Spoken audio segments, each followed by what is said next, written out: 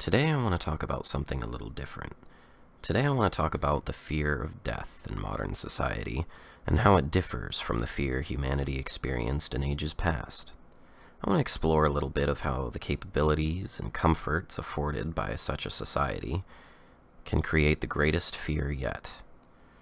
And we need to start this discussion with a little bit of philosophy, and for this subject I believe there is no better place to start than with Friedrich Nietzsche. Nietzsche was extremely opinionated when it came to the values of society. He lived in a time when the Christian religions were the prevailing force when concerning society's values. Were he alive today, he would likely argue that the effects of this force are still being felt. Nietzsche theorized that the Christian values of purity, meekness, obedience, and pity, which are the prevailing widespread themes that we still see today, led to a society that celebrates and encourages failure instead of success. Nietzsche imagined a world in which meaning was derived from the struggle to attain greatness. He wanted people to attain their greatest heights and to take whatever risks were necessary to get there. And this was also how he defined good and evil, with good being things that allowed you more power, and evil being things that led to less power. And when Nietzsche refers to power, he really means being all that you can be, sort of a personal greatness, personal achievement. Now let's travel back in time to the age of prehistoric humans. Nietzsche's philosophy holds up really well when applied to this age, and I believe this is largely to do with the fear of death.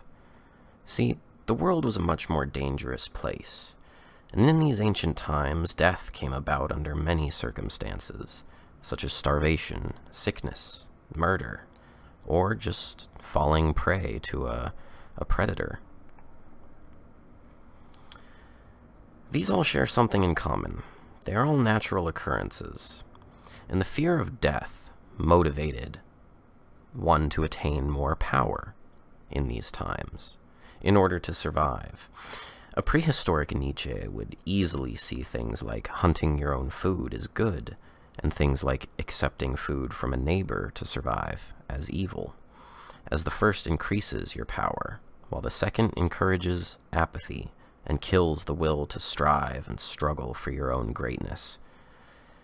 Now let's time travel again, but this time to modern society.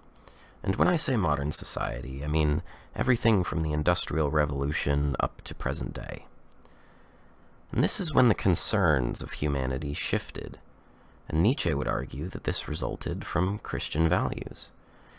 This is when we began to become more and more concerned with what to do with our free time, what to spend our money on, or how we will be remembered. The common man became educated and spends his time reading. And then, of course, media comes along. And today we're concerned with what movie is worth our time to watch. And these different concerns that come from a society which, on average, provides for all the basic needs of humanity, create a situation in which the struggle for power is no longer needed.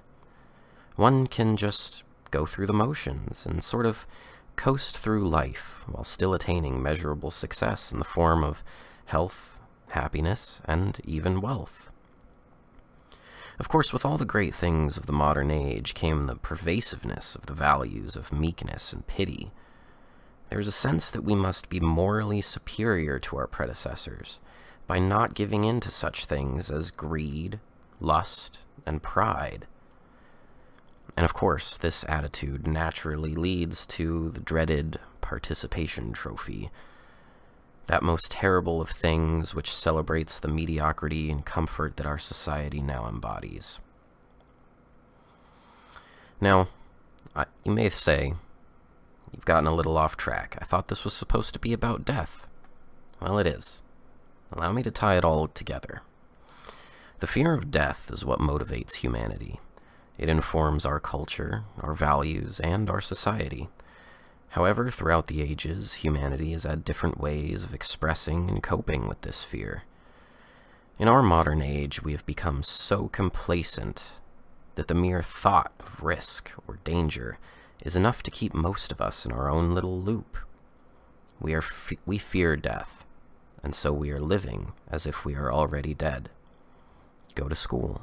Don't stay up too late. Go to school.